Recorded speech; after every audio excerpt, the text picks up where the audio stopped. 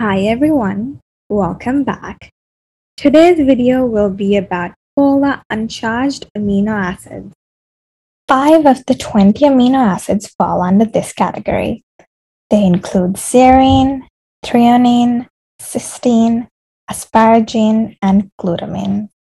The acronym I use to remember this is STCNQ. Again, the acronym is made of the one-letter abbreviations used to identify each of the amino acids. This category can be a little challenging to remember, but it's completely doable with little practice and effort. So let's get into it. I'm going to tell you the method I use to remember these amino acids. Firstly, I found commonalities in the R groups of these 5 amino acids. Then I figured out that there are 3 types of similarities between each group. So let's think of these as boxes, and we put in each amino acid into the appropriate box. So the first box would contain amino acids that have a hydroxyl group, that is an OH group. The second box will contain amino acids that have a sulfur atom in the R group. And the third box will contain amino acids that have an amide group. An amide group is a group where you have a carbon atom double bonded to an oxygen atom and single bonded to a NH2 group and another atom or group, as you can see here. Now that we have these 3 boxes, then we put the appropriate amino acids into them. So the 2 amino acids that fall into the first box are serine and threonine. This is because they are the only 2 amino acids in this category that contain a hydroxyl group. 1 amino acid falls into the second box. This is cysteine. This is because this amino acid contains a sulfur atom in the R group. And in the third box, we have 2 amino acids that go into it. These are asparagine and glutamine, and this is because the R groups contain an amide group. If you remember the acronym STCNQ, then the division of these amino acids follow the exact same method. You just need to know that the first box has 2 amino acids, second box has 1, third one has 2 amino acids as well. So now let's look at their structures more closely. Serine. The R group of serine has 1 carbon atom that is attached to the alpha carbon. This R group carbon atom has 2 hydrogen atoms and a hydroxyl group. Once you memorize this, it becomes easy for you to remember the structure of threonine. Let's look at threonine.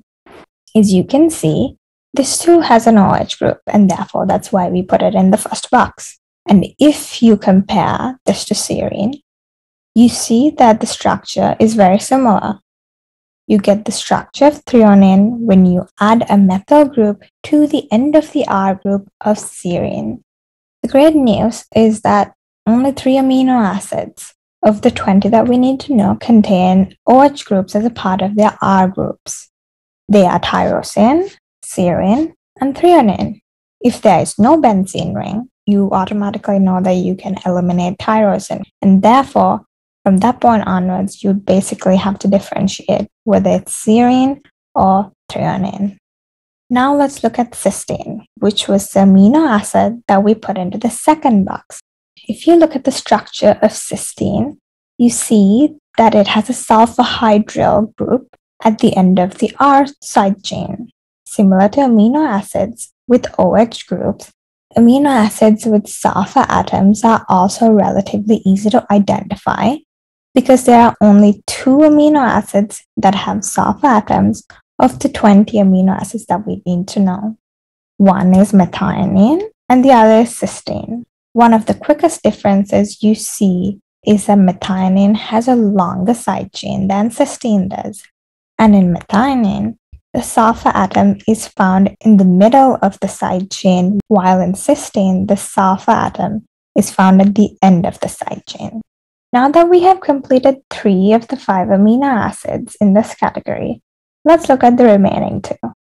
If you remember, these 2 fell in the last box that we created, the box that contains amino acids that have amide groups. There are only 2 amino acids that contain amide groups out of all the 20 amino acids that we need to know. So it's kind of easy to identify them.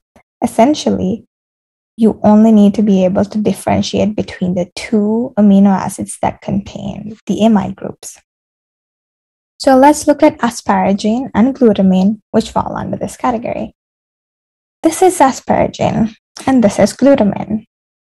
In asparagine, there is 1 carbon atom separating it from the alpha carbon, while in glutamine, there are 2 carbon atoms.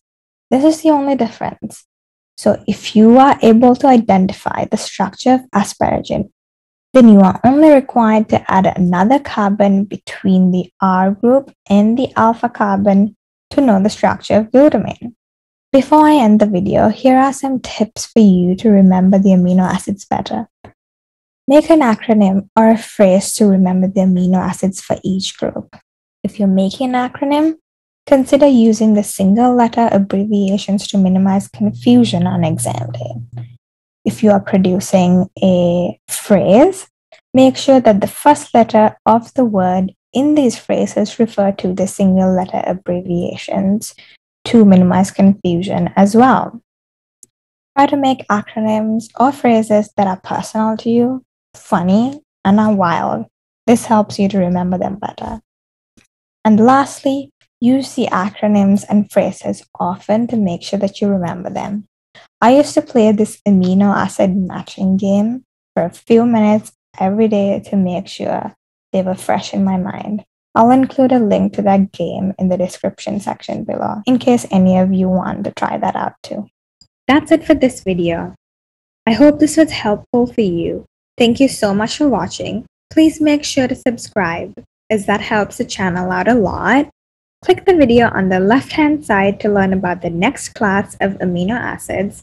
If you want to learn about all the 20 amino acids at the same time, please click the video on the right. See you next time. Bye!